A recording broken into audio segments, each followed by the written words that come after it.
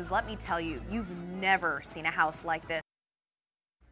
Welcome back to ARC Las Vegas. I'm so excited about this interview. So this is an annual event that's well known in Henderson. And not only is it a scary good time, but money and food that is collected for charity. And here with more is the homeowner, Mo Lasfogel. First of all, I love your outfit. And you're in theme because the Havre House, LV. Oh my gosh, you guys, I mean, you just do it big every single year. But talk a little bit about the theme you have this year and what visitors can expect. So, this year is Alice in Pirate Land. Yes. We were actually gifted in Obsidian a 700-pound plexiglass caterpillar from Alice. Wow. At the end of last season, and we're like, well, you know, what do we do? And we're like, well, let's just theme it out to Alice. So we have Alice and the Mad Hatter and the Cheshire Cat, and we've set up a Mad Hatter's Tea Party on the property.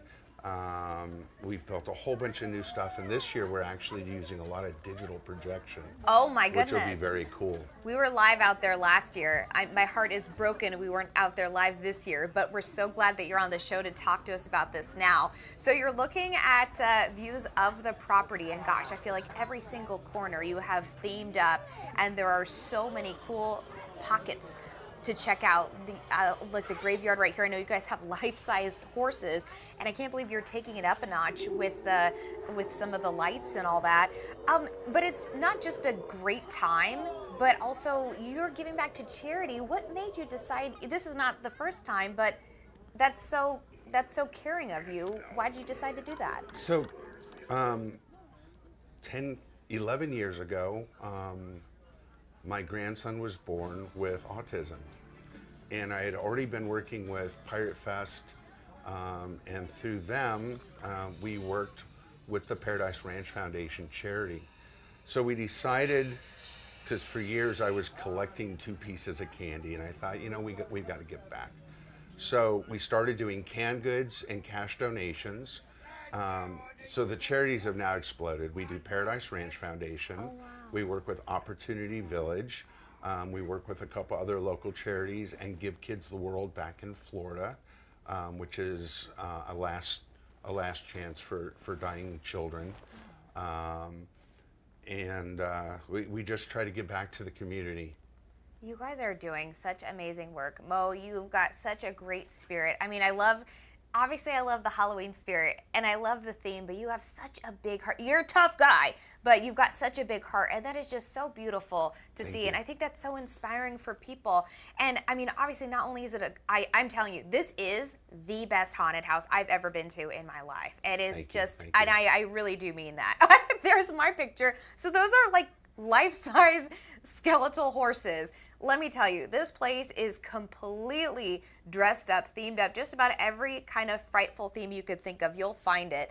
So Mo, where can people go to check this place out? I know this is the last night you guys are going to be opening it up. Tell us the details. So the address is 919 Havre, Havre Avenue in Henderson. If you just put in Havre Avenue, Henderson, there's only 10 houses on the street, and we're all lit up, so you really can't miss us. I feel like, well, I remember when I was like driving, it was like, you know, we were driving in darkness because we were over in the middle of the night, and then I saw your house lit up, and I was like, oh, it's that one. Yeah, we're a beacon on the hill, definitely. And our cross streets, we're near Warm Springs and Racetrack, so it's really easy to find us. There's plenty of parking. We're expecting somewhere between 800 and 1,000 people tonight. Wow. But it rolls because, of course, it's trick-or-treating, Yes. so people are out getting candy. If you'd like to drop off a candy bar for me, I like Reese's and There you go. But yeah, it's great. We're actually up for an award with 3 other homes this year. Oh my goodness, Thank you. There's a film festival called Shock Fest, November 14th. We're one of the 3 homes that were picked. So when a horror movie program picks you as and we're very kid-friendly, very kid-friendly. Yes.